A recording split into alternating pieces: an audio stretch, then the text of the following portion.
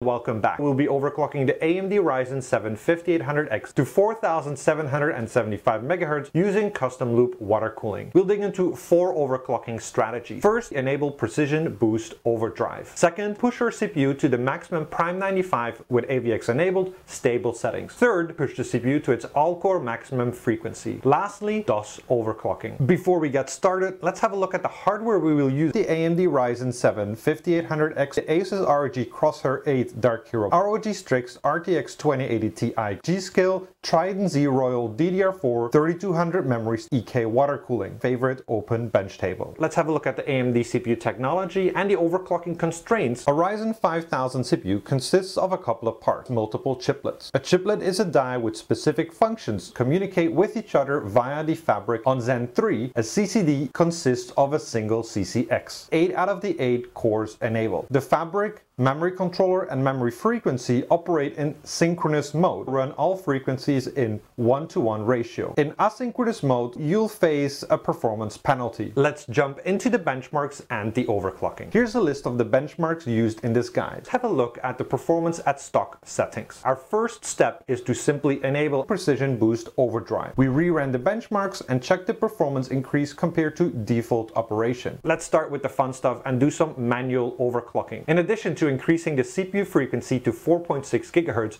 we can also increase the fabric and memory clock frequency to 1.8 GHz, as well as increase the memory speed to DDR4 3600 and set some manual timings. This is also our maximum Prime 95 with AVX enabled stable configuration. We reran the benchmarks and checked the performance increase compared to default operation. Let's keep pushing. We can further increase the CPU frequency to 4775 MHz while maintaining the same fabric, memory controller, and memory frequency overclock. We reran the benchmarks and checked the performance increase compared to default operation. DOS OC is short for Dynamic OC Switching. Dynamic OC switching allows us to dynamically switch between OC mode and PBO. You can now benefit from the very aggressive frequencies offered through PBO as well as manual overclocking. Dynamic OC requires very little additional configuration work. We'll show you how to do it using our all-core maximum overclock settings. Upon entering the BIOS, navigate to the Extreme Tweaker menu.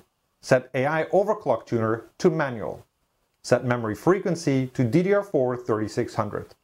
Set F-clock frequency to 1800 MHz. Enter the CPU core ratio per CCX submenu. Set core VID to 1.425. Set CCD0 CCX0 ratio to 47.75. Enable Dynamic OC Switcher.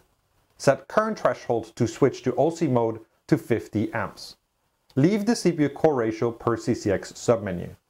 Enter the Precision Boost Overdrive submenu and enable Precision Boost Overdrive. Then leave the Precision Boost Overdrive submenu. Enter the DRAM Timing Control submenu.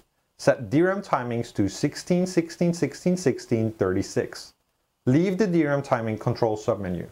Then set the DRAM voltage to 1.4 volt and save and exit the BIOS. Before we get to the performance comparison, I want to have a quick word on the current threshold value. The key thing to keep in mind is that anything above the current threshold will force OC mode. Anything below the current threshold will force PBO mode. One way of identifying the right trigger point is to check the CPU current during a benchmark workload. First, make sure the system is set to default settings with Precision Boost Overdrive enabled. Then go into the operating system and use hardware info and Prime 95 without AVX. Gradually increase the amount of Prime 95 threads until you see the operating frequency drop below your desired manual overclock. Check the CPU current in hardware info. This is the value you can use to configure DOS OC. We reran the benchmarks and checked the performance increase compared to default operation at our maximum all-core manual overclocks. With DOS OC enabled, we're able to squeeze out a little bit more performance. Alright, let's wrap this up. Quite an enjoyable product for enthusiasts. On the overclocking side, not much has changed. If you're tuning for an absolute worst case scenario, such as Prime 95 with AVX enabled, then you'll lose a lot of single-threaded performance. The biggest thumbs up goes to DOS OC. Alright, that's it for this video. Till the next time.